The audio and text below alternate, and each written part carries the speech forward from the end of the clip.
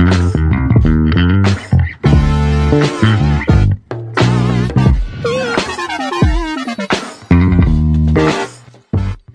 there, I'm Elder Neil Whitby. I wanted to tell you two scriptures that are the focal point of our mission statement. The mission statement of this ministry is to do number one, found in Matthew chapter 10, verse 7. It says, "And as ye go, preach, saying, the kingdom of heaven is at hand." So, the number one point of this ministry is to preach the kingdom, not the cross, not the blood. All those are ways and means that had to be done.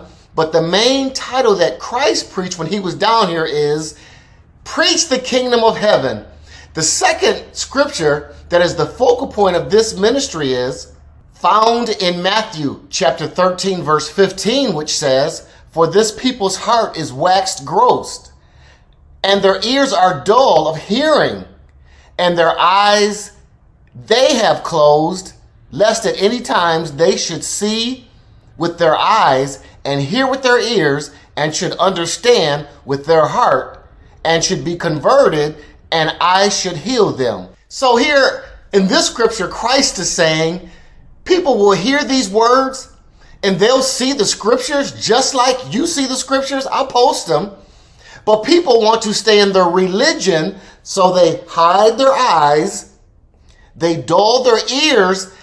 Otherwise, they might come to the knowledge of this truth, which is the truth of the scriptures. Christianity is a religion. God did not come to send us a religion. Christ did not start a new religion called Christianity. So when people hear these scriptures, Christianity has certain rules and laws that they abide by.